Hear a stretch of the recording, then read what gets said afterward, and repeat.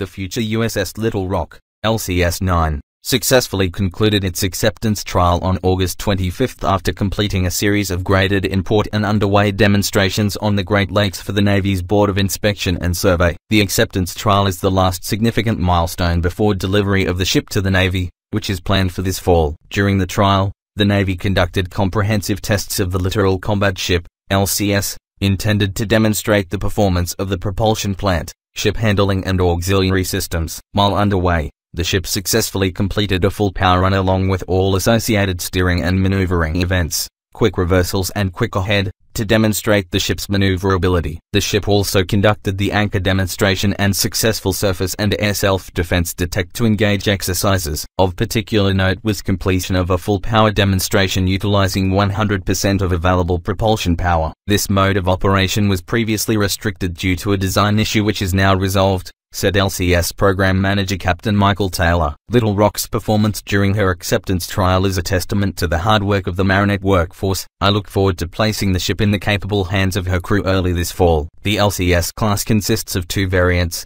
the Freedom variant and the Independence variant, designed and built by two industry teams. The Freedom variant team is led by Lockheed Martin. The Independence variant team is led by Austal USA. Each LCS will be outfitted with a mission package made up of mission modules containing warfighting systems and support equipment. A dedicated ship crew will combine with aviation assets to deploy manned and unmanned vehicles and sensors in support of mine countermeasures, anti-submarine warfare or surface warfare missions. If you enjoyed this video, please subscribe, like, and share it with your friends.